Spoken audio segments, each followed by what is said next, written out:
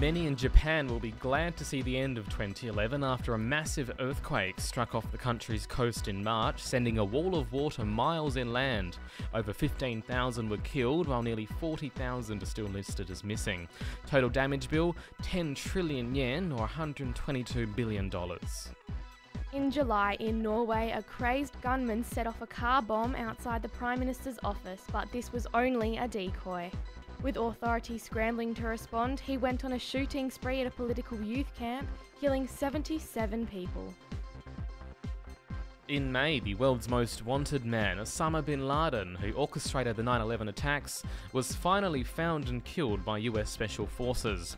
After a decade on the run, the CIA tracked bin Laden to a compound in Pakistan, which was raided by 24 Navy SEALs. His body was buried at sea.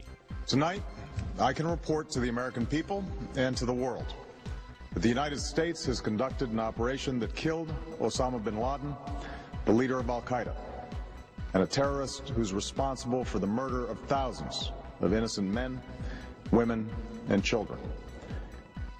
The world's attention turned to the UK in August for all the wrong reasons. What began as a protest against the police shooting ended in mass riots across the country as people looted stores, attacked police and burned down buildings. 5 people died, thousands faced criminal charges, and the damage bill ran into the hundreds of millions. Come out for money. You've come out for money, yeah. Not anger, you've just come out for money. Because the police nick you for stupid things, mate. And now this is our payback, because they can't do nothing to us today.